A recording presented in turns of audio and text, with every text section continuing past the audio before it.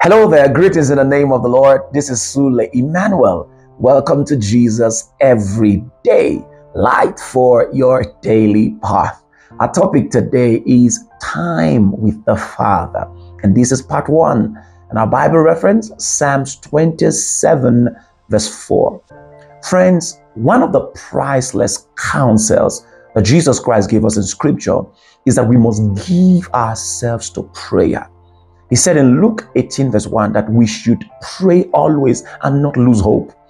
Anyone who desires to win in life must give themselves to prayer. However, people often ask if a long time in prayer is necessary. Some believe that if God knows everything, why must I pray so much? Why must I pray for so long? Friends, spending time in prayer is valuable and it has priceless benefits. Now, as humans, our minds can be clogged with so many things, such that if we desire to hear the voice of God, to obtain direction on various issues, or we just desire for the Lord to purge our lives, then we must press to spend time in prayer.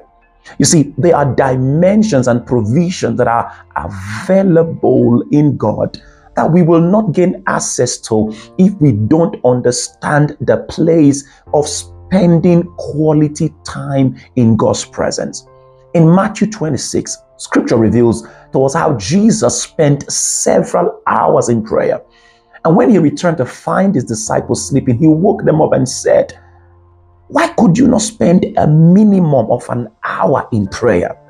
Friends, spending time with God in prayer reveals a lot about us. It proves love. You will spend time with the one you love. It is proof of desire to receive. It is proof of our desire to be transformed from glory to glory. We must consciously start rising above anything that makes us undermine spending time with the Lord. It can be in our daily moments of fellowship. It can be during a period of fasting or prayer, or even in our church gatherings. It truly pays to tarry in God's presence. This is God's reminder to us today that it pays to tarry in the presence of our God.